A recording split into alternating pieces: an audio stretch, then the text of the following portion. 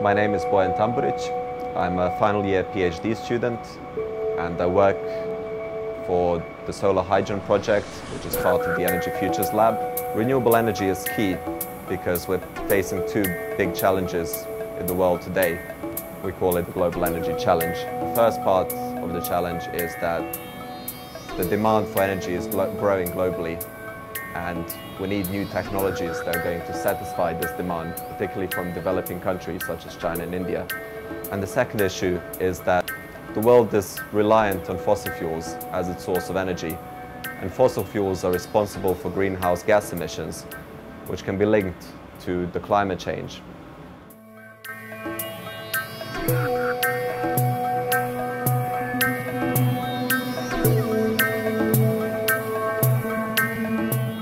The aim of the Solar Hydrogen project is to produce hydrogen, which we believe will be the sustainable fuel of the future, from natural resources, so by a clean and renewable process. There are two ways in which green algal hydrogen production can help to reduce greenhouse emissions.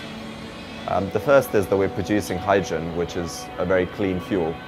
So once we've produced the hydrogen, then the oxidation of hydrogen produces only water and heat as the two byproducts. Therefore, no carbon dioxide emissions from the hydrogen fuel.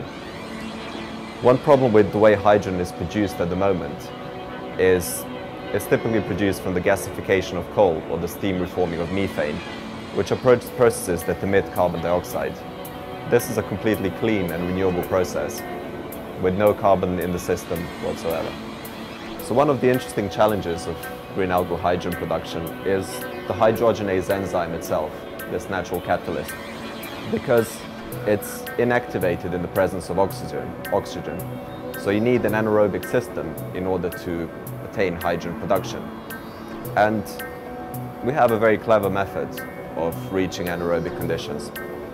So the algae require 4 key nutrients for growth. Those are carbon, nitrogen, phosphorus and sulfur. And what we do is we deny the algae sulfur.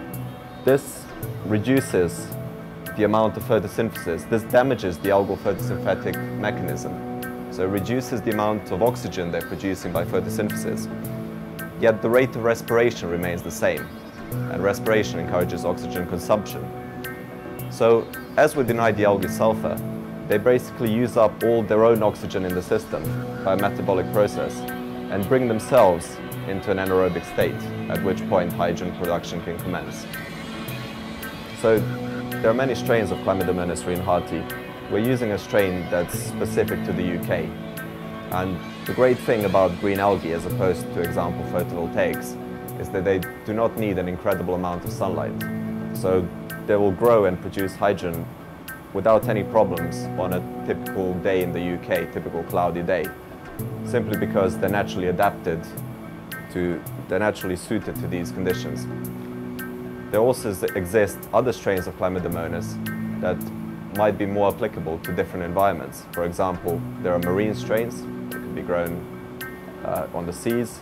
There are also desert strains that need more sunlight but will then produce more hydrogen. There are two possible ways that this technology can be used in the future.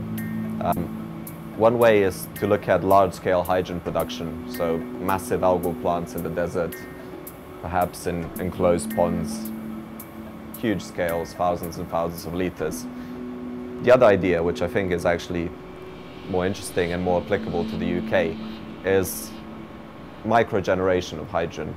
So the algal cells could be placed on the roofs of buildings or even integrated into the structure of buildings, and hydrogen could be produced on site, and this hydrogen could then be used to power one's own hydrogen vehicle, one's own fuel cell vehicle.